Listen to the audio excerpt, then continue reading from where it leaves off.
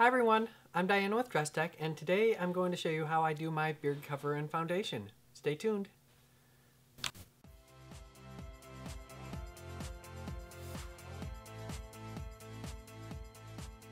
I always start my makeup routine with Skin Prep Pro.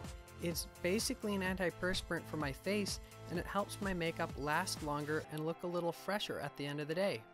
So all you have to do is dab it on with a cotton ball and then wait a few minutes for it to dry. Next, I color correct my beard shadow.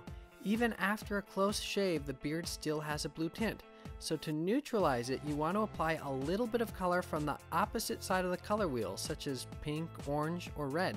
I'm using a product that I like to call pink goo, and watch out because a little bit goes a long way. Just dab a tiny bit onto the beard area and blend it in. Now I'm just setting that with loose powder before I apply more makeup over it.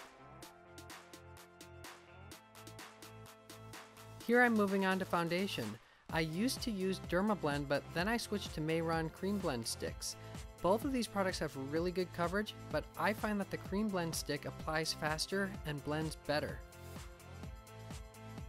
Speaking of blending, this is a beauty blender sponge and they're absolutely fantastic. Notice I'm using a stippling motion, never wipe with it.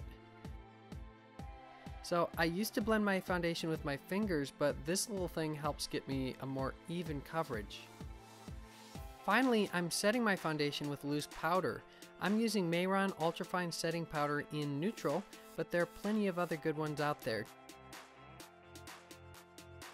Just keep in mind that some powders have reflective ingredients and don't photograph very well when a flash is used, so watch out for those. Well, that's basically how I start my makeup routine, and now I have a flawless canvas that's ready to paint.